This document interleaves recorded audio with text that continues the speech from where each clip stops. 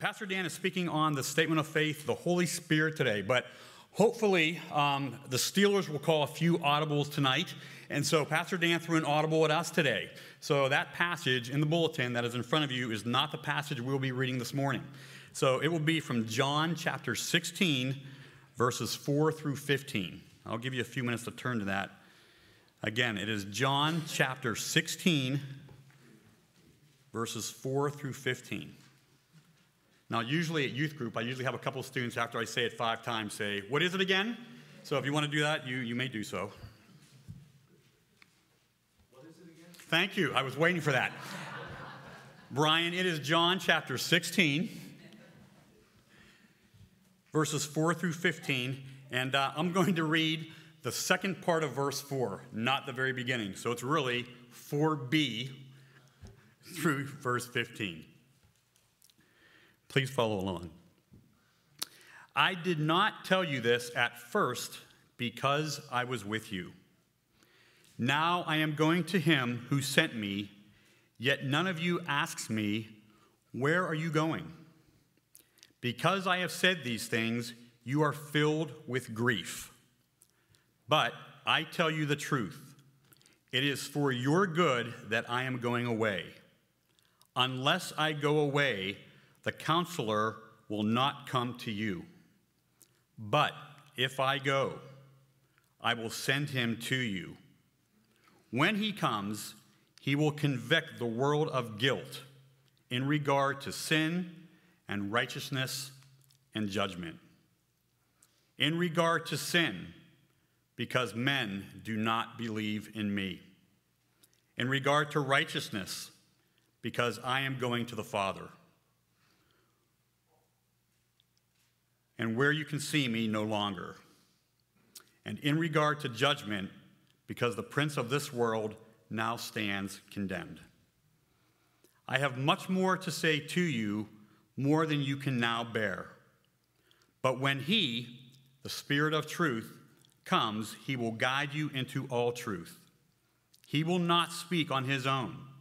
He will speak only what he hears, and he will tell you what is yet to come.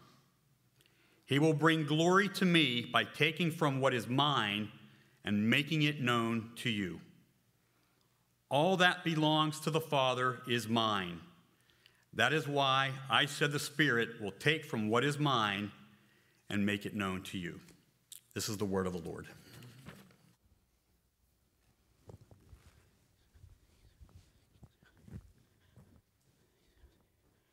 Good morning. Thank you, Scotty, for leading us in worship today. I'll turn this on now before I forget. So I love the banter between the worship leader and people sitting in the pews. That's family, and that's very important, and I love that about our church. We've got news that one of our family lost somebody. Carl Anderson's sister, Ruth Ely, went to be with the Lord on Saturday morning. So when one of our own grieves, we all grieve together. So let's go to the Lord in prayer. Our Father and our gracious God, the provider of all things, the sustainer of all things, you are Lord. You're a God, and you know the innermost of us, the inner parts of every aspect of our lives. And you are a God who actually cares about the inner aspects of our lives, Lord. You know when we hurt, you know when we laugh, you know everything in between, Lord. And you know when we don't know what to say, that you give us the words to say. So, Father, we lift up our brother to you. We ask you for the comfort of the Holy Spirit for him and for Vivian.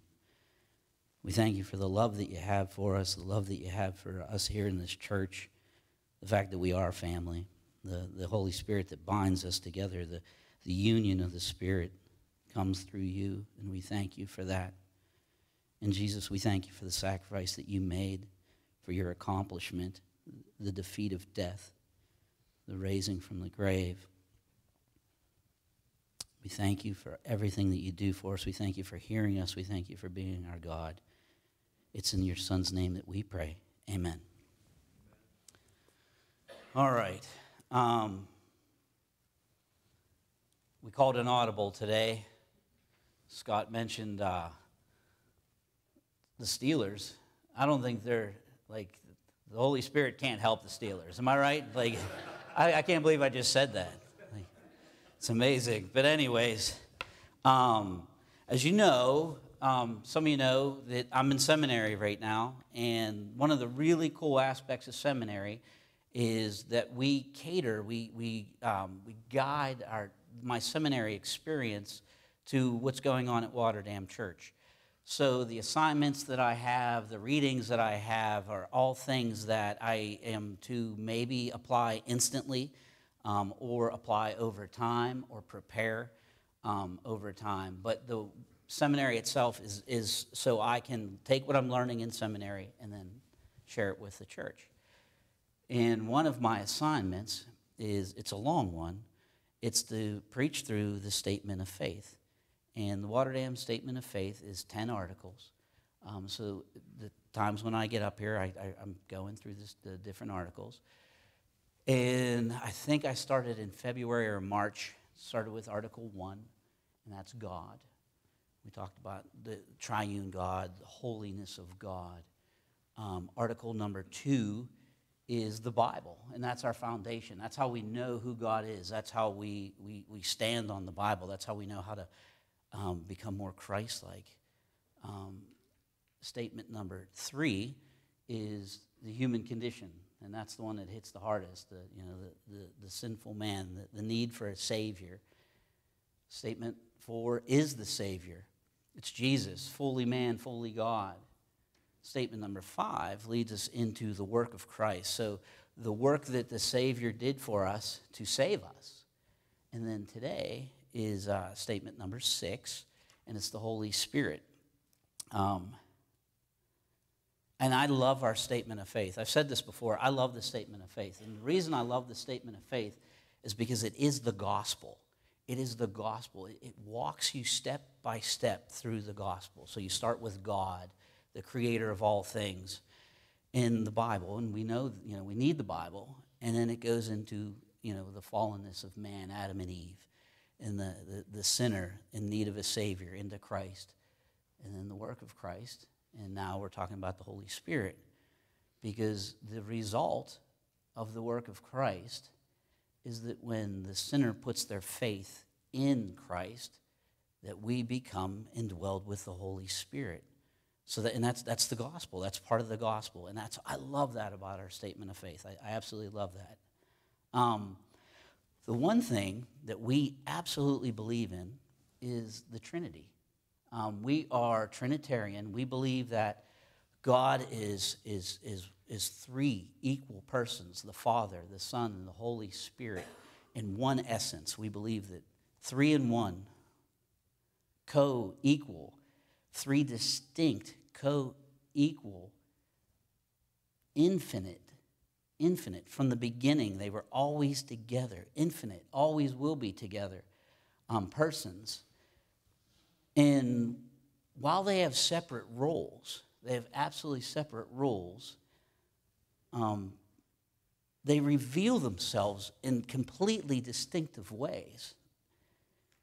In knowing that, there's some guidelines that we have to understand, some things that we need to understand as we look at the distinct, co-equal, infinite persons of God. And one of the things that we have to do, if you want to call it a role, one of the things that we have to do is we have to understand that any attribute that we give to God the Father, it applies to God the Son and God the Holy Spirit. So it's really easy to think about the attributes of God. We talk about it all the time. God's all-knowing. He's omnipresent. He's omniscient. He's loving. God's loving. And the neat thing about God being loving and how he loved us first is God loved first because of the Trinity. Because God was never alone. God always loved the Son. God always loved the Spirit. So there was always love. In the beginning, there was always love. And that's the love that we have when we have the Holy Spirit living inside us. God is just. He's a God. He's a just God. in all ways. Even when it hurts us, he's still just. He's convicting. He's very convicting. But among all the attributes of God, of the Son, God the Father, God the Son, and God the Holy Spirit, is holiness. God is holy. The Son is holy. And obviously the Spirit, we call the Spirit the Holy Spirit. The Spirit is holy. And they've always been in agreement with each other. There's never been a disagreement between God the Father, God the Son, and God the Holy Spirit. They've always been in complete harmony. They're never trying to outdo each other or outglorify each other. They work together they're perfectly. And in Scripture, what you'll see is one is always glorifying the other. The Son talks about glorifying the Father. The Spirit glorifies the Son. And when they glorify each other, they're really glorifying themselves at the same time. So they're always working. There's complete unity within the Trinity. And there's no chaos. There's absolutely zero chaos with God the Father, God the Son, God the Holy Spirit, and within the Trinity. Now, the Holy Spirit. So let's get our Greek on right now, okay? The Greek term for spirit is pneuma. Pneuma, that's Greek. Now, the Hebrew is ruach. I didn't get any on you, did I, when I said that? Okay, you're good. All right, good. So it's ruach. And that means spirit. It means breath. It means wind. And that's why in John 3:8, when Jesus is talking with Nicodemus, he says that the wind blows as it wishes. And he says that you hear the sound, but you don't know where it's coming from, and you don't know where it's going. So it is with everyone who is born of the Spirit. So he says it's just like God the Father, who is the creator of all things, sustainer of all things. That's hard to understand. Just like the Son, who is fully God, fully man, and that's hard to understand. The Holy Spirit is hard to understand. We're not going to fully understand the Holy Spirit either because he's God. We're not meant to do that. And even when we're glorified, when we're in heaven, I don't know if God's going to reveal everything. Like, I don't know that. And probably not, because he's God. We will never fully understand God. So the Holy Spirit is like a mystery. And in my opinion, the Holy Spirit is the neglected person of the Trinity. And sometimes he's just misunderstood. And sometimes he can be abused too. Like, people can have a distorted view of the Holy Spirit. Now, when I was growing up, I went to a church that referred to the Holy Spirit as the Holy Ghost. And that would scare me. Like, that scared me. It frightened me. Like, the Holy Ghost, like just the word ghost, you know. I grew up with like Chilly Billy, you know, in the Terminal Stare and Scooby-Doo. And like anytime I heard the word ghost, I was like afraid. I was frightened. And the Holy Ghost was scary to me. He was a scary thing because it was a ghost. In the way it was portrayed, it was scary. But now I'm all grown up. I'm not afraid of ghosts anymore. And the Holy Spirit is God. And that changes everything. When you can understand who he is and what he's done, it's absolutely amazing and it's eye-opening. So let's look at the statement of faith. Article 6 of the statement of faith. Now that should say the Holy Spirit, not the work of Christ. That would be my error, so forgive me for that. But the Holy Spirit, we believe that the Holy Spirit and all that he does glorifies the Lord Jesus Christ. He convicts the world of its guilt. He regenerates sinners, and in him they are baptized into union with Christ and adopted heirs in the family of God. He also indwells, illuminates, guides, equips, and empowers believers for Christ-like living and service. So that is Article 6 of the Statement of Faith. So when we look at this, and I asked Scott to read chapter 16, when we look at this, the first thing that jumps out is we believe that the Holy Spirit, in all that he does, the first thing that jumps out at me is the he. The Holy Spirit is a he, masculine. He's a he, not an it. Why is this important? Because sometimes our doorbells will ring, or we'll get a knock on the door from people, and sometimes they're in their uniform. It's typically a short-sleeved white shirt with a black tie, very well-pressed white short-sleeved shirt, and they'll ask you questions, and they'll talk to you about their Bible, and they'll talk to you about the Holy Spirit, who they refer to as an it. They refer to as the Holy Spirit as something that is created of God, not God himself. So, my good friend Dan Emmett says there's a lot of good stuff in the Bible, and I totally agree with that. There is a lot of good stuff in the Bible. But amen.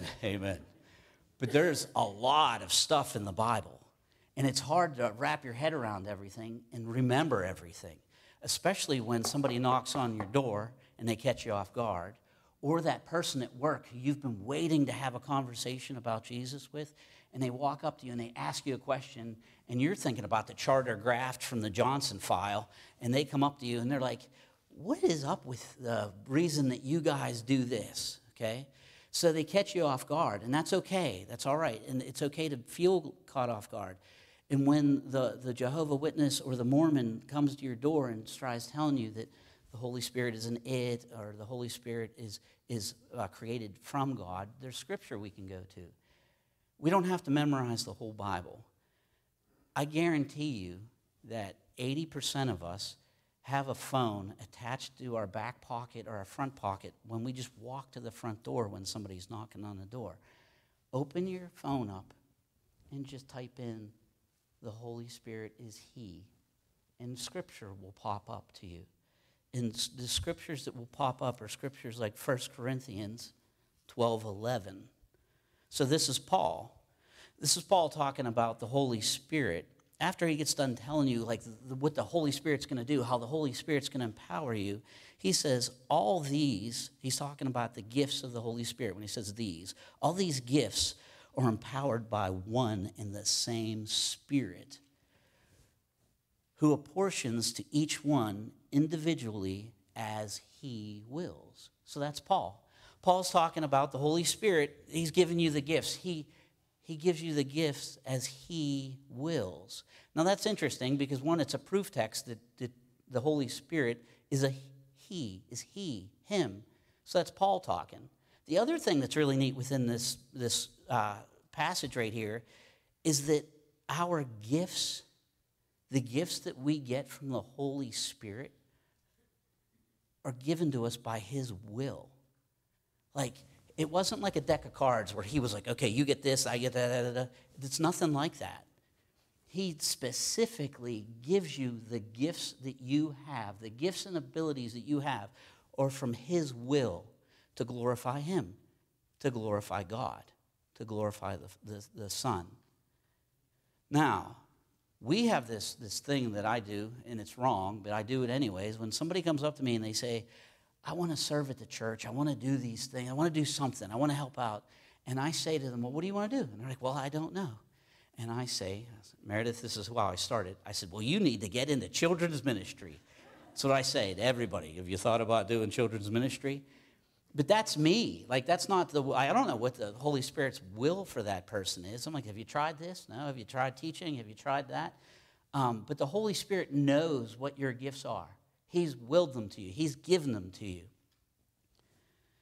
Another text that proves that the Holy Spirit is he is, again, Paul, and it's in Romans. So that it's Romans 8:26. So Romans 8:26, Paul's talking about the future glory, and he says, likewise, the Spirit helps us in our weakness. Okay, that's comforting. The Spirit helps us in our weakness.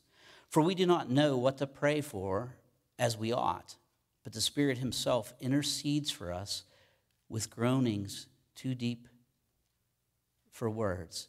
The Spirit himself. So there's Paul saying the Holy Spirit's a he, himself. But the really cool thing is when we don't know what to say, the Holy Spirit knows exactly what we mean when we're praying. He knows exactly what God needs to hear from us. He knows what's going in the deepest parts of us. There's nothing that's too deep. So Paul, that's Paul. But what about Jesus? What does Jesus say about the Holy Spirit? Well, if I'm going to take anybody's word, I'm going to take the word of the one that walked on water and the one that rose from the dead. So in John 16, verses 5 through 9, you have Jesus say, I did not say these things to you from the beginning because I was with you, but now I am going to him who sent me. He's saying he's going to God. And none of you ask me, where are you going? But because I've said these things to you, sorrow has filled your heart. Nevertheless, I tell you the truth. It is to your advantage that I go away, for if I do not go away, the Helper will not come to you. But if I go, I will send him to you.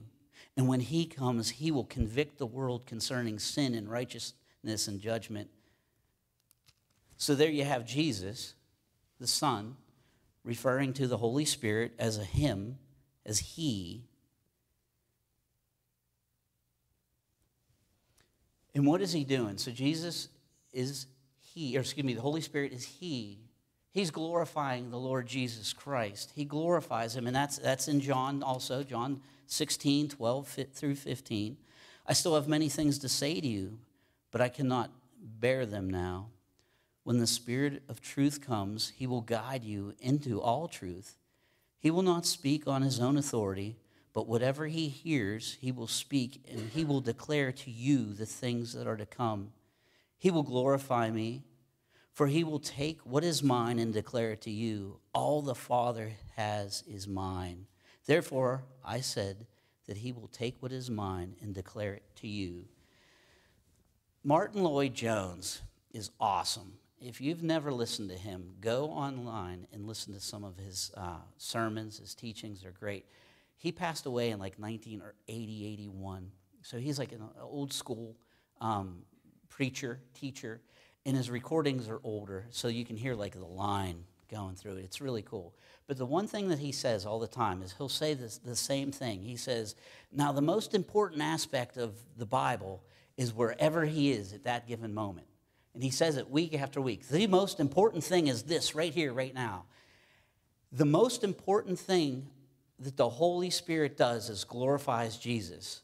I say that right now, but later on I'm probably going to say this. The most important thing that he does is indwell us.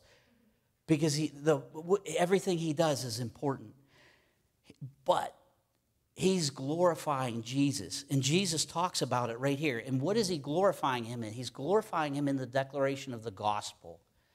He says, when the truth comes, he says, there's so many things I want to tell you. I want to tell you, he's talking to the disciples. I want to tell you so much more, but you can't handle it. You don't understand it. You're not going to be able to comprehend it. Why? Because you don't have the Holy Spirit yet. But when he does, when he comes upon you guys, it's going to be a game changer. It's going to be awesome.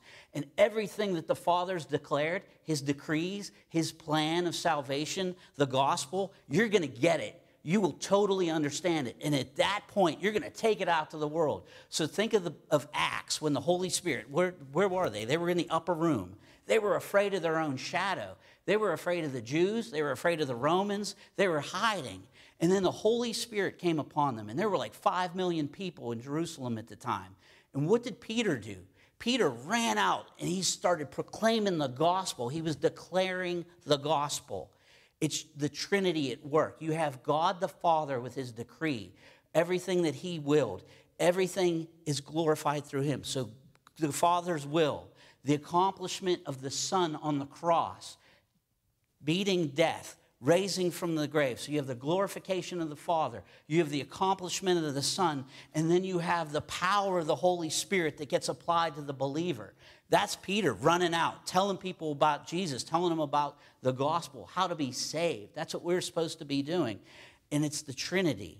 They're in perfect complementary action towards each other. They complement each other perfectly. And that's what Christ is talking about when he's saying that the Holy Spirit will glorify him. He convicts the world of guilt. So go north a little bit on John 16, 7 and 8. Nevertheless, I tell you the truth. It is to your advantage that I go away. For if I do not go away, the helper, the advocate. Scott, I think yours said the counselor. Is that what your verse? The counselor will not come to you. But if I go, I will send him to you. And when he comes, he will convict the world concerning sin and righteousness and judgment. And there's two parts to that conviction of what the Holy Spirit does. The Holy Spirit convicts the world. So the world knows about the sin. The world knows what they're doing. The world gets it. They know that. But that whole aspect of the helper, the advocate, the counselor, the Greek of that is the paraclete, okay, or the parakletos. And if you think about that word, think about like a paralegal. So the paralegal is the helper to the attorney. So it's the helper. And when God talks about judgment, a lot of times he uses the courtroom as the backdrop. And that's what he's doing here. He's talking about the helper because he comes alongside us and he helps us with the world. So now we can see what's going on in the world, and we have the Holy Spirit to filter that through so we can see the craziness that's going on in the world, and we get it. We see it. We can see when people do the things that they do and the world approves the things that it approves, like not supporting the sanctity of life. We don't walk alongside that. We go totally against that. We lift up life. We save life. And that's what that's the Holy Spirit coming alongside us, opening our eyes, illuminating things. He convicts the world. He regenerates sinners. We must be born again.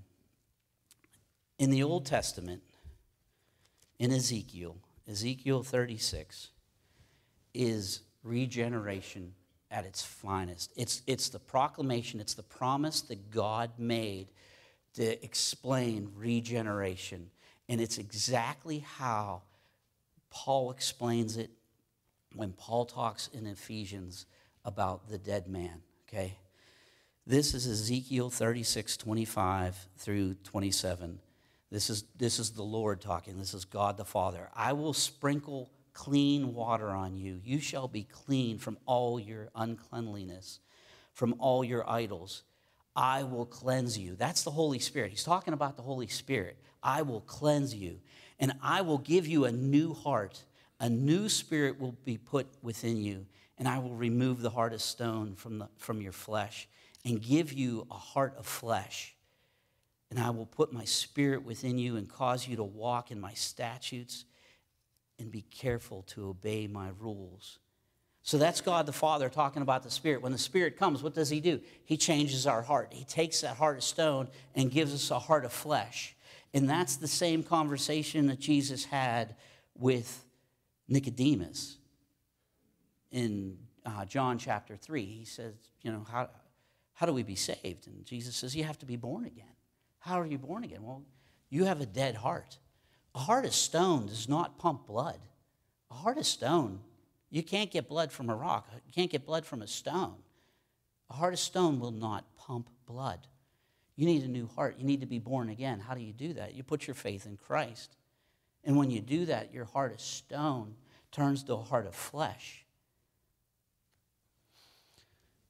When Reagan was like 3 or 4 years old, we have this video of her, and she's standing in the hallway with her little ukulele, and she's singing this song, and it goes like this. It goes like, a porcupine got dead one day. The Holy Spirit made him alive again. Okay? So this is a 3 or 4 year old. She does not understand regeneration. She doesn't understand salvation at its fullest. But what this little child understood was that You needed the Holy Spirit in your body. You needed a spirit in you to be saved, to be brought back to life. So she goes on for about a minute and a half about how the porcupine got hit by a car and the lights came down and took him up. And so there's the aspect of the child was there. And then at the very end of it, she says, "Oh, my Holy Spirit." And I'm like, wow, you get it. But you don't, but you do. You must be born again. Your heart of stone must turn into a heart of flesh. That is when the Spirit, that's the Holy Spirit. That's the work of the Holy Spirit. It's the regeneration. It's being made alive. And when this happens, that is when the baptism in the union with Christ, that's when that adoption kicks in, and that's when we're heirs of the family of God. And look at it like this. I like to use the spider analogy. And if Jesus was in the middle and there's a web, all believers the web goes from me to you to everybody in this room. We're all connected by this web with Christ in the center of the web and then God over top of it all. So we're all in union because of the baptism of the Holy Spirit, the regeneration of our hearts.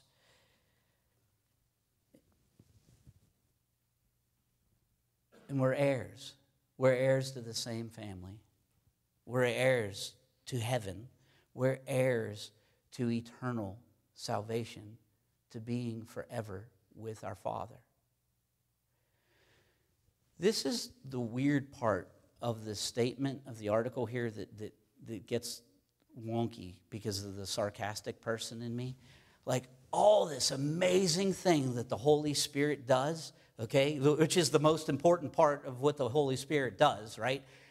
And then the wording in this is like, and he also indwells, illuminates, guides, equips, and empowers. Like all this greatness, and then, by the way, he also does this too. Like it's amazing, like what he does. Like this is the most important aspect of what he does because it's for like this, like. But anyways, it's not. It's always the glorification of the Son. But what does he do? He indwells us. He indwells us. And that's 1 Corinthians. If you'll turn to 1 Corinthians 3:16, you'll see that the Holy Spirit, he indwells us. And this is Paul again. He says, "Do you not know that you are God's temple and that God's Spirit dwells in you? If anyone destroys God's temple, God will destroy him, for God's temple is holy, and you are that temple."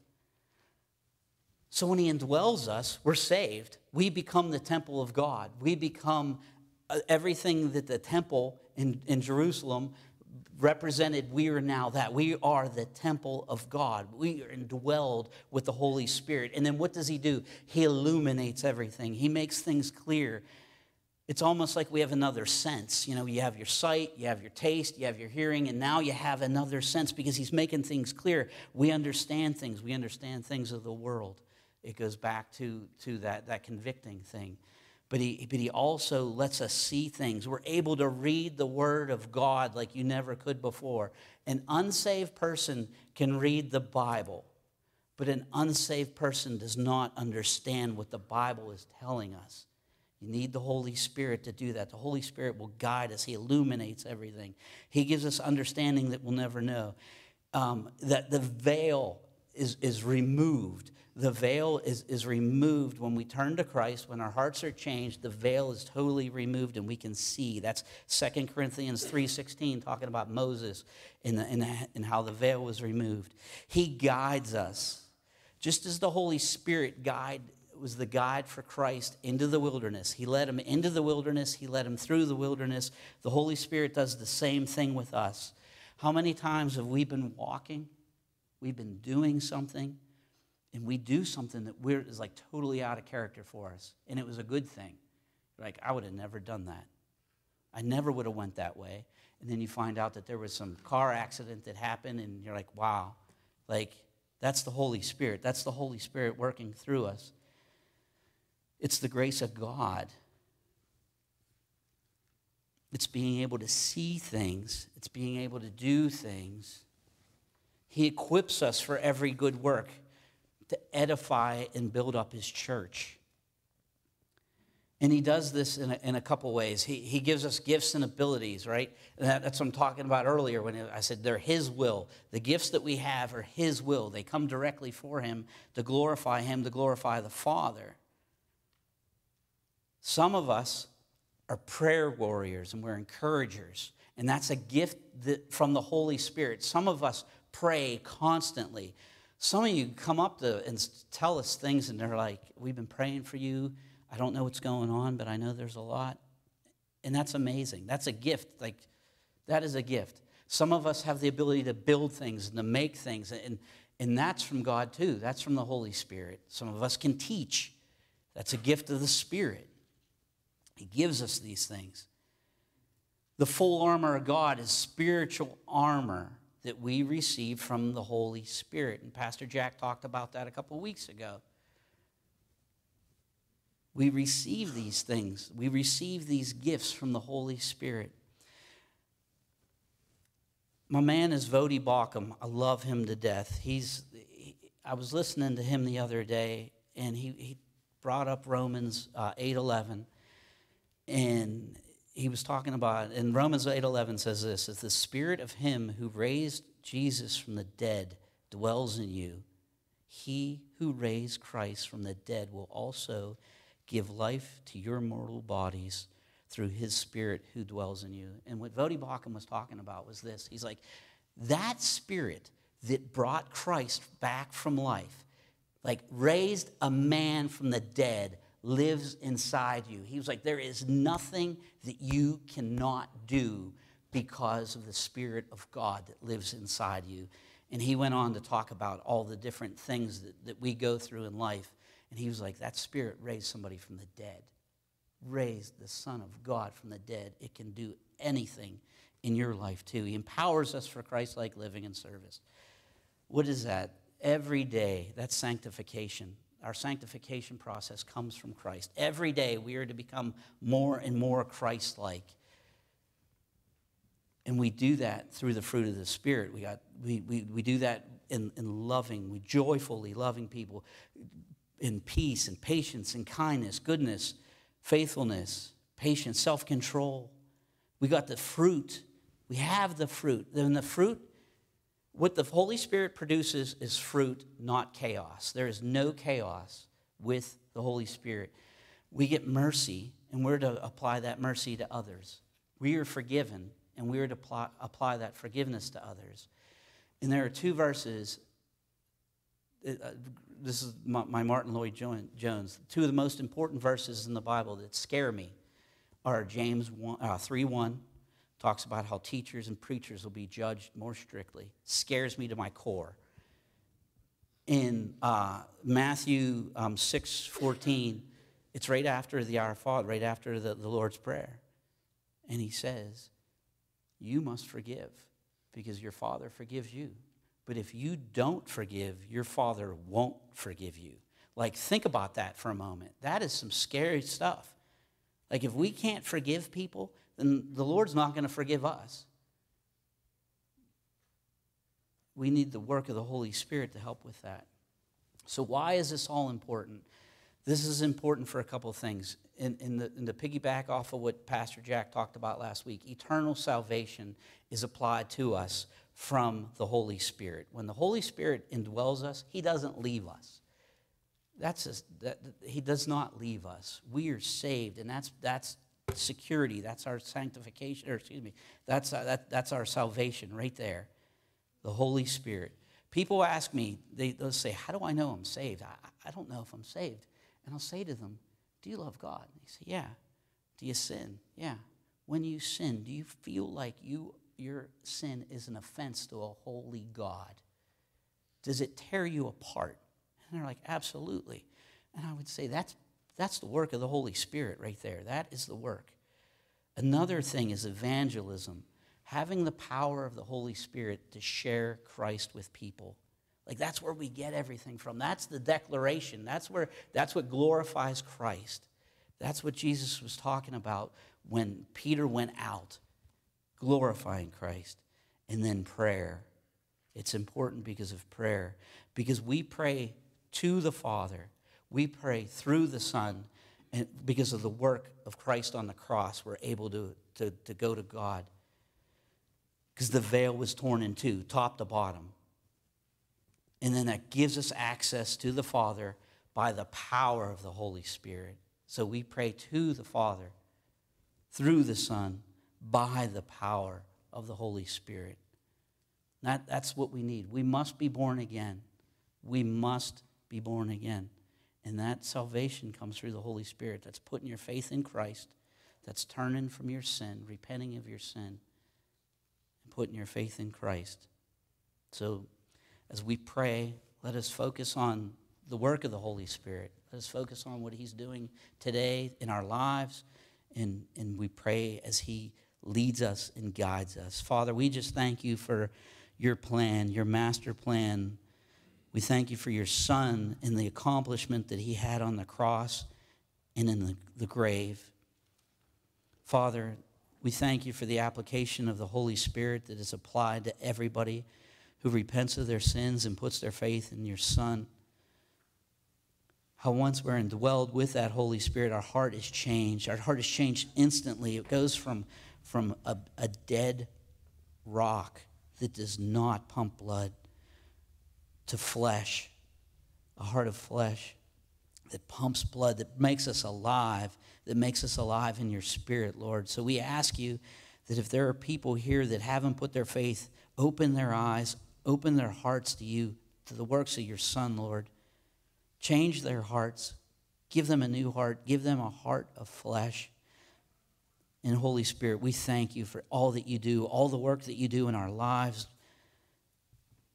the unifying of us with the Father. We thank you for that. And Jesus, we praise you for all things. It's in your precious name we pray. Amen. So to Martin Lloyd-Jones, the most important aspect of the Holy Spirit is the fact that we're all together. Like the church is bound together by the Holy Spirit. And then we're bound in unity with Christ and our Lord, our Father in heaven. So here are the words of the benediction. It's taken from 2 Corinthians 13:14. The grace of the Lord Jesus Christ and the love of God and the fellowship of the Holy Spirit be with you all. Amen. God bless.